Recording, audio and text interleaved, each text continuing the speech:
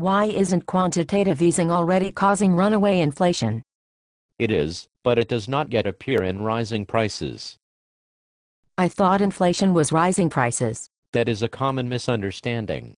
Inflation is a growth in the money supply faster than the growth of economic production.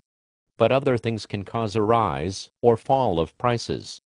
So why did the bank do this quantitative easing? Two reasons. The first was because other countries, especially China, weren't willing to buy treasury bonds to finance the government deficit. So the Federal Reserve just created money out of thin air to do that.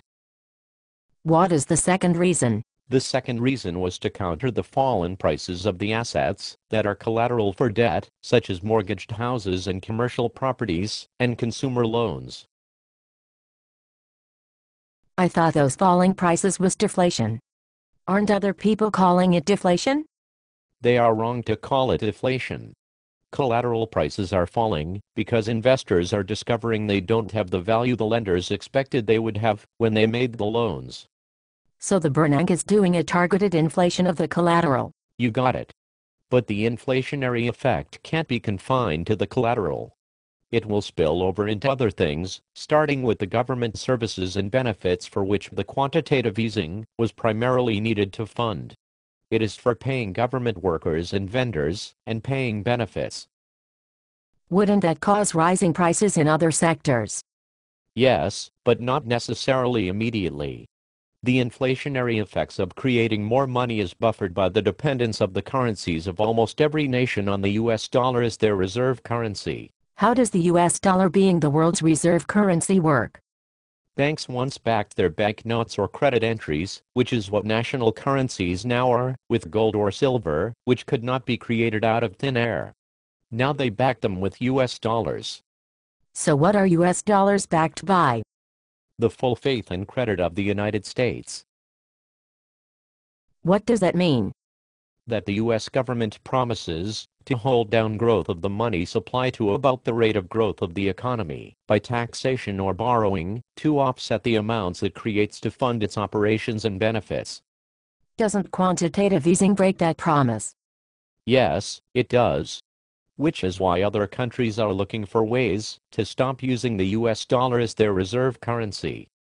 What is stopping them? They don't have any good alternatives. There is not enough gold or silver in the world to go back to precious metals. Some have suggested backing currencies with units of energy, as petroleum now partly backs the US dollar because petroleum is traded in US dollars. So why don't they go to energy-backed currencies? That may be the subject of another video. For the moment, understand that the inflationary effect of quantitative easing is being absorbed by the currencies of the world that are based on the US dollar as their reserve currency.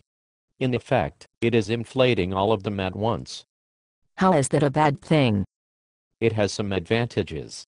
It acts as a kind of tax on the nations of the world to pay for the services of the US as the world's policeman, securing things like the delivery of oil on which they all depend. What else does it mean? It will reduce consumption of non-governmental services everywhere, especially in the US, and adversely impact private sector jobs that supply such consumption. Ultimately, it will bring a collapse of governmental services as well. What will be the signs of collapse? Other countries abandoning the US dollar. Since they have nowhere else to go, that will mean a collapse of all national currencies at about the same time. So what will that mean?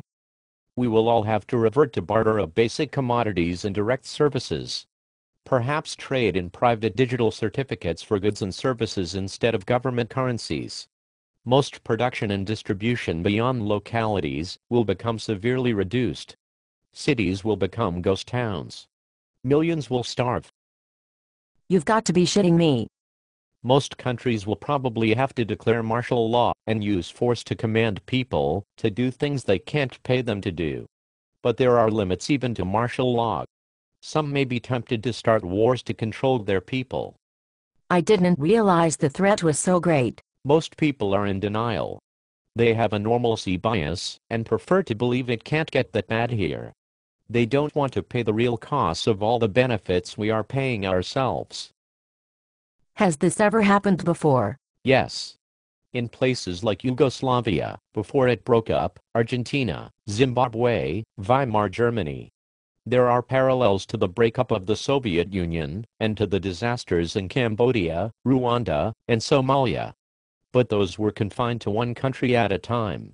If it happens everywhere at once, we will have a situation worse than the Great Depression. What can any of us do? We need to drastically reduce our consumption, especially of government benefits and services, such as Social Security, Medicare, Medicaid, farm subsidies, and public works, that don't contribute directly to production. What about raising taxes? A tax of 100% of everything we have and earn would not be enough. You've got to be shitting me. So how much do we need to reduce government benefits? We need to totally eliminate them. At this point, it is too late to just reduce them or phase them out. Oh my God. What will we do with the elderly and sick? The same thing we did before we had all those programs. The same thing other countries, like China, do that don't have them. Private charity. That seems heartless. The universe is heartless. There are limits to what we can do for others, no matter how much we may want to help them. Ultimately, it all comes down to human psychology. Not that we can think our way out of the laws of economics, but by keeping cool, helping one another, and making wiser choices going forward, we can get through this. Perhaps not all of us. A lot of people, the elderly, the sick, the weak, are probably not going to make it. But hopefully we will learn from this, and not make the same mistakes, at least for another couple of generations, until people forget again. What about laws and institutions? In the US, we need to get back to the Constitution as originally meant. If we had stuck to it, and other countries had stuck to constitutions like ours originally, specifying minimal governmental powers, we wouldn't be in this situation today. We need to adopt some clarifying amendments to overturn 200 years of bad court decisions.